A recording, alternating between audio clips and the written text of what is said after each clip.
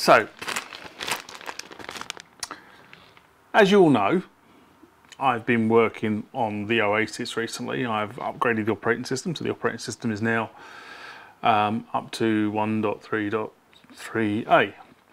I've loaded all the engines into this thing, so that's all ready to go. What I also have done is I've gone and bought the RAM for this thing. So as I said in the past, this is a computer, and therefore it has RAM on it, and sitting in this bag somewhere is a 1 gigabit RAM chip. So now we're going to open this thing up and put the 1 gigabit RAM chip in. So the first thing we need to do is we need to remove this end panel. That is secured with 5 screws, 1, 2, 3, 4, 5. They're quite long, so at this point I'm going to speed the camera up while you see I can do it. Got to do this end, and we're going to do that end over there.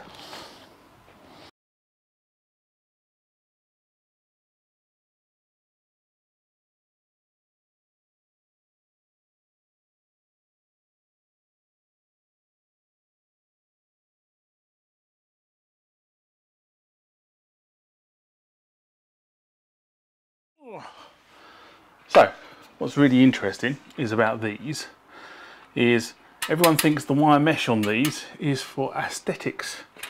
Actually, it's not. It's actually to allow the air to pass through the end of the keyboard and through the other end of the keyboard. There isn't actually a fan in here that moves air. It's just a free air movement of air, but it stops it from overheating. Okay, the next thing we need to do is remove this aluminium plate at the back, and this is done through these screws here, and there are 1, 2, 3, 4, 5, 6, 7, 8 of these, and I'm going to undo those now.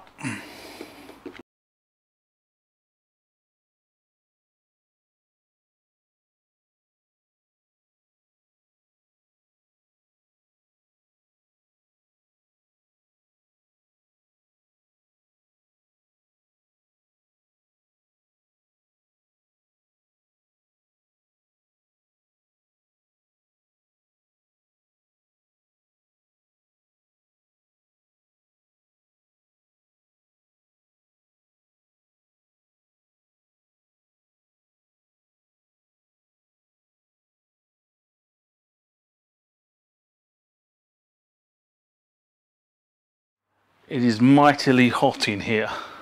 Anyway, so this has now been unhinged, and therefore now holds up like so.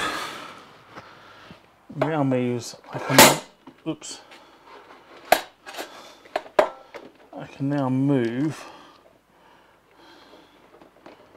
this. And I lied, there is a fan in here, there is a fan there. I shall move the camera in a sec. But that allows you now to get into here and move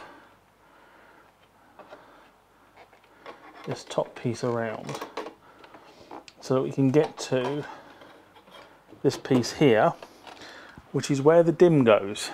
So I'll move the camera. Okay, what I don't know at this point is how much I need to take to pieces to get to the DIMM memory. I think it's just under here. Hopefully I don't have to take all this off, because that will be a real pain. So I'm going to just lift this up and see if it's there. Hey, look at that, paid off. So if you look in here, let me see if I can get the camera more zoomed in. I don't intend to take the whole of this off because it would be a pain. What I've done to release this is effectively over here, I've just unhooked these cables from that clamping point there to give this a little bit more purchase so I can move it backwards and forwards. And similarly over here, I've just released these cables here to give me a little bit more latitude so I can pull the lid up. Now what I'm going to do is I'm just going to prop the lid open, and then I'll show you. I don't want to take this off, but you can see in here. So let me just go and find something to prop this lid open with. Okay, so I popped the lid open. So there's a whole raft of wires coming off of here and going onto the board here. There's some I/O cables there, and just behind that you can just see, if I can move my hand out of the way, the 1 gig of DIMM that's already in there. Now I'm going to insert my 2nd gig of DIMM into that same slot. Okay, so it seems to be that that is the way around it needs to be. So what we do is we go in there, just move these white tabs backwards. I'm sorry, but there's not an awful lot of room in here to get the camera in.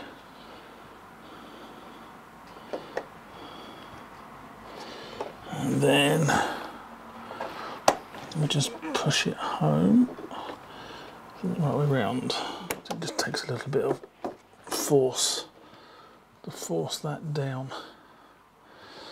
Now the other thing you should be able to see in here, which I'm hoping you can see, you can't, let me see if I move the camera even further in.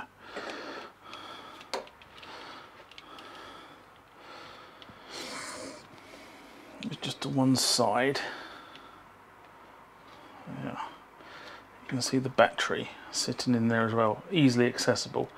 Obviously when they put this thing together they actually thought about this. I don't want to get to the motherboard, but there's the motherboard, and I can see standard VESA and PCI slots on the motherboard, so if it was to take this off you would see that is a basic computer motherboard. But here I'm going to go and get a battery and put a new battery in while I've got the thing open. So this should be a standard Duracell 2032 from my stock of 2032s. I will now get this new battery out of packing.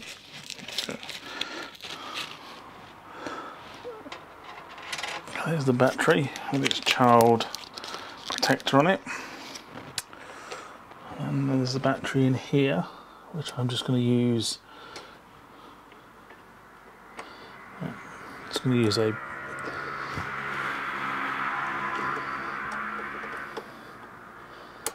that's it, to release it. Out it should come. There you go. There's the old one. Just check it is a 302. Yeah, there you go. 203 3 volt. Take the sticker off the new one. Right. Pop that into the cell holder. Just push it down. Battery changed as well. So this is a better shot. You can actually see the motherboard from in here.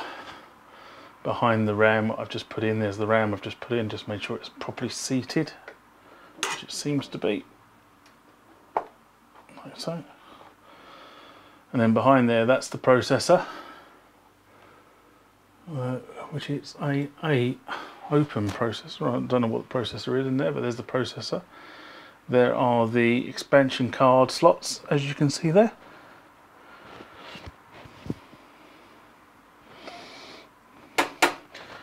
I would imagine that is probably the processor actually, that big aluminium block that's sitting under here. And there's the fan, which sucks air in from that end, pushes it out that end, which I didn't realise, but there it is, there's the fan, which I'll give a quick hoover before I put this thing back together. But now I'm just going to put the shield back on.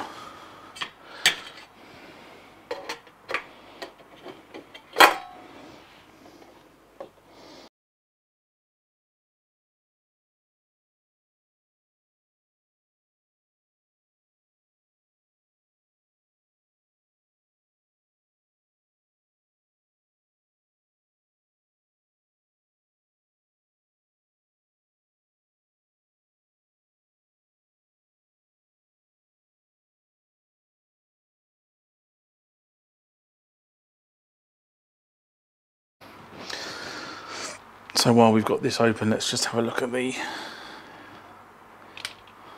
underside. So over here, that's the joystick, or the vector control, master volume right at the end, and then this is where all the buttons start for the control panel. So this is all the control panel left hand side. Moving along, this is obviously the connections for the display, this board here, and this is the pad board that sits underneath the display. No idea what that's all about. So this is some sort of interconnect. And then we move over to the far side over here. Sorry, the stand has just got caught. And on this side here, you can see this is the I/O board here. And this is all the buttons on the right hand side as you look at the keyboard. And you'll see my Nintendo case there, gently propping the board open. Okay, all the master ribbon cables go all the way back into that logic board in the center there.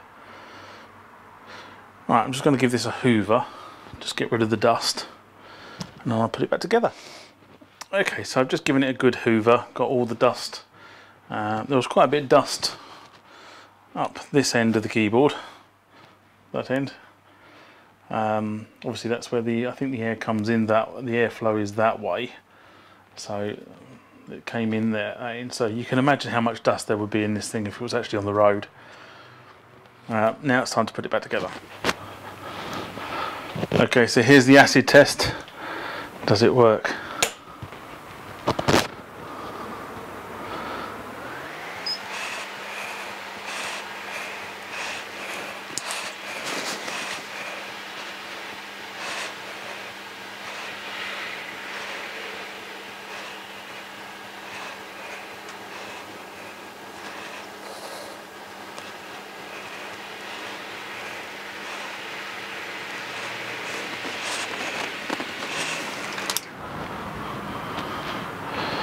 Great, 2 gigs of memory is showing up.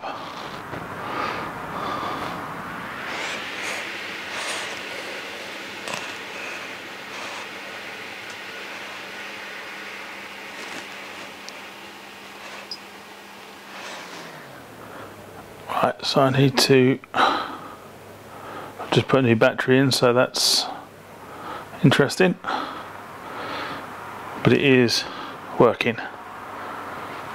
Job done.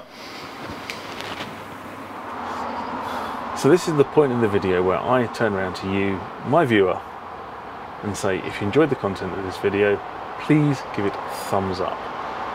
The way the Google and YouTube analytic engines work is that the more likes you get against a video, the more it gets promoted by YouTube and Google, and therefore more people with the similar interests to what you have and I have get to see this content.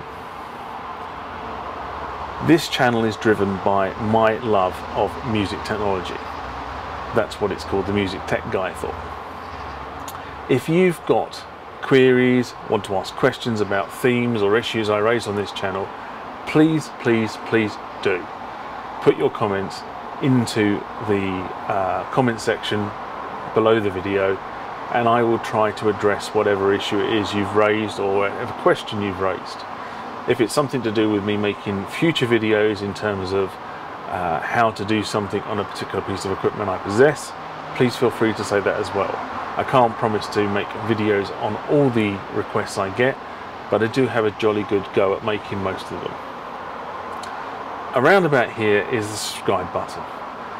Again, to do with the YouTube and Google analytic process, the more subscribers the channel gets, the more the channel gets promoted, and the more people get to see the content that you have obviously just watched.